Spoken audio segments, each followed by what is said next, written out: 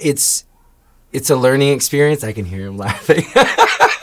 Mario is great to work with. He responds very, very well to, you know, physical touch, and like he's so incredibly musical that he can know his spatial awareness and hear where it is in the music that he's going to walk, and yet have these people singing around him and not think that they're too close or too far away. It's very, very special. I think when you watch the project in itself, you'll see his way of integrating into a group without having any sort of handler. It's quite fascinating. Ryan and I have a very interesting relationship. We usually fight or bicker, or it's sort of our love language.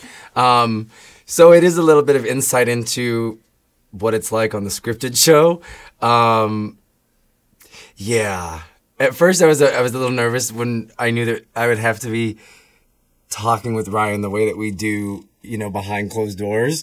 And I was a little nervous that he was going to be mad when we went back to work. Like, oh, well, you said this on, you know, television. And I'm like, well, this is how we talk to each other.